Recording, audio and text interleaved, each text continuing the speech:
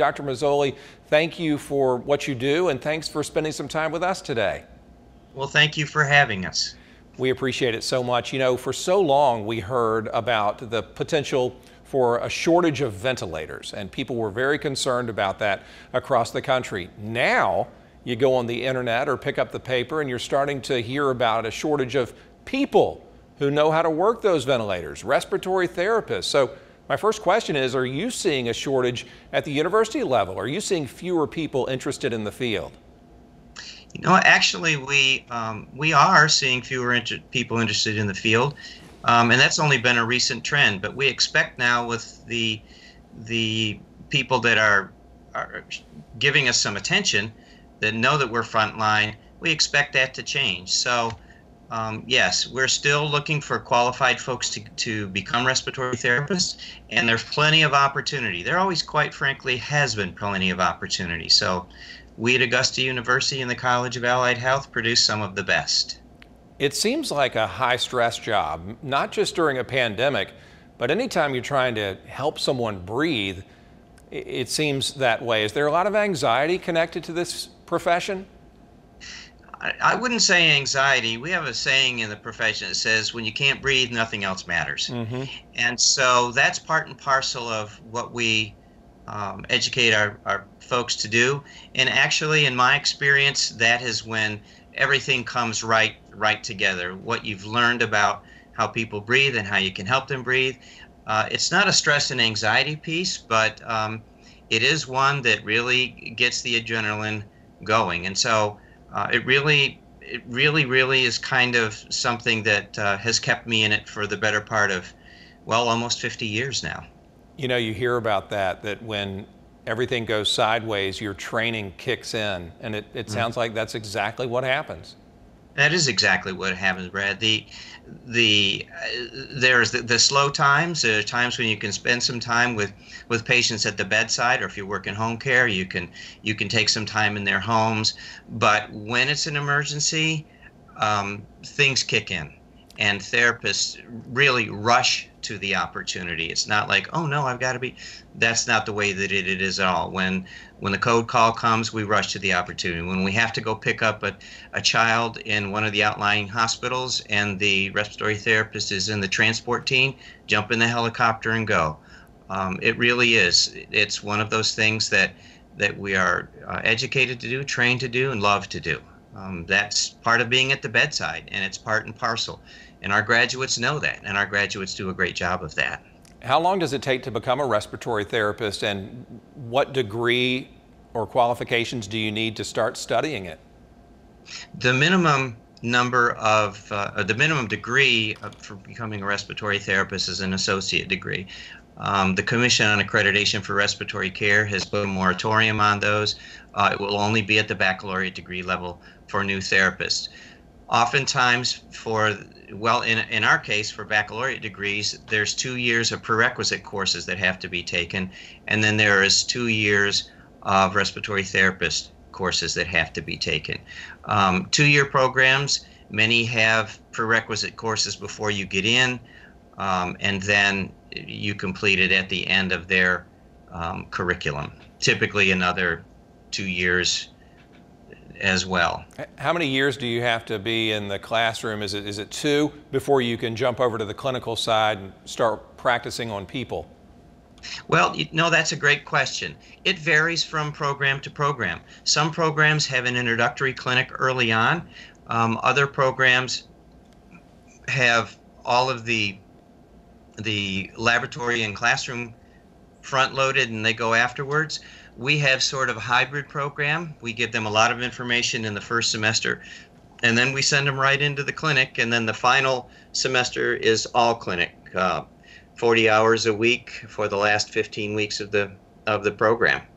So we kind of bring it in progressively, and then they're in quite a little bit.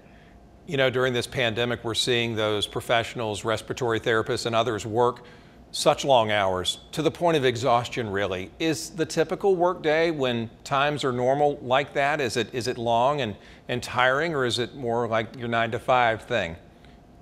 You know, that's a hybrid question too. The typical therapist works 3 days a week, 12-hour shifts. That's probably the most common schedule. So it's about more balanced lifestyle. It also depends on the area that you work. For example, if you're in research, it's typically not 12 hours. Number of RTs go into research. If you're in the pulmonary function lab, it's not. So on a normal day, in a normal circumstance, without the situation that we have now, life-work balance is in place. That is the typical work day. So it's not a 9 to 5, typically 12-hour shift starting 6:30 in the morning until 7:30 at night. But we do the clinics in preparation for that so that the students know how to kind of balance their time, and we let them know before they come into the program. So, and the other piece too is that if you're working, for example, some of our students have gone to the Centers for Disease Control. If you're working in a more office setting, in physicians' offices, then that is typically a 9 to 5 kind of piece as well. So it's only in times like these where, for example, in New York, people were being called out of retirement to take care of the situation. That's when the training programs kind of fall short. We can't turn them out in 2 weeks. It's just not there. There's too much physiology. There's too much clinical practice. There's too much technical expertise to run these ventilators, run these life support systems, take care of the patients when they're on there. So that takes time. Well, because of the pressing need that we're seeing right now, have you had some of your students who are about to graduate, not yet, but they're close, get called to action? Well, that has been common around the country. That request has not been honored here. It's because of the safety that we want to make sure for our students. We know that they're perfectly capable at this juncture in their education, but we have been very cautious with respect to putting them at risk.